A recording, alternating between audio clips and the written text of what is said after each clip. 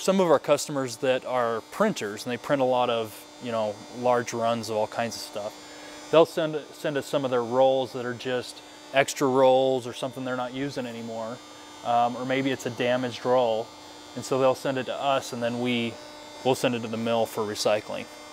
So one of the unique projects we did for waste diversion was these rolls of silicone release paper. You can see it's a coated paper. So because of the plastic coating, it's tough to recycle, but we found an option where we can resell this into India where it can be reused. And so that it was really a unique structure that we set up, because normally, like I said, this would be considered garbage, but since we found a reuse option, we were able to turn it into a revenue stream. And this saved the company about $10,000 a month by doing it this way.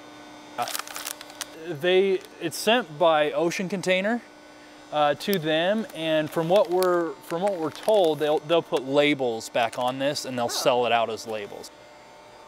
So part of a program that we did for rolls of silicone release paper is also doing rolls of this plastic, where this goes on the same shipment with the other rolls, the paper rolls, and it can be reused in India. And so, you know, it was a really unique option that we were able to find to be able to ship it overseas and have it be reused.